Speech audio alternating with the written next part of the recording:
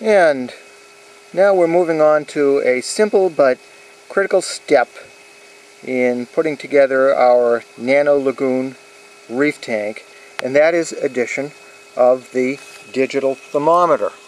Now we've got the 10-gallon tank, have the background painted, put in the sand bed and the reef structure as described in previous videos.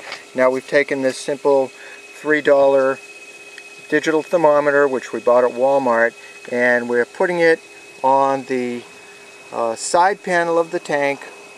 This would be the left side as you're looking at the front of the tank. You can see the blue background there, and we have peeled off the tape and stuck that thermometer onto the back of the aquarium. Now, important point, we have put the very top of that thermometer where my finger is pointing exactly 3/8 of an inch below this black plastic rim.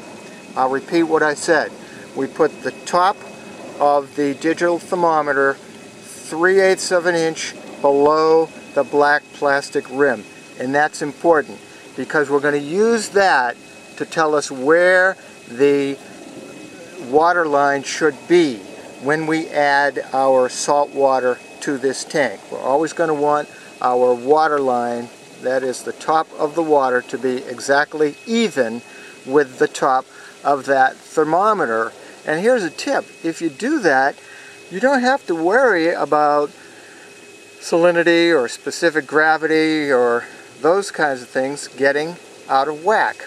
What will happen is that over time your seawater in the reef tank will evaporate, and of course the salt stays behind and fresh water evaporates, it vaporizes, and the water level will go down a little bit. And you replace that with what's called makeup water, and makeup water is just, for our purposes, tap water. We don't add seawater every time because then the tank will get saltier and saltier.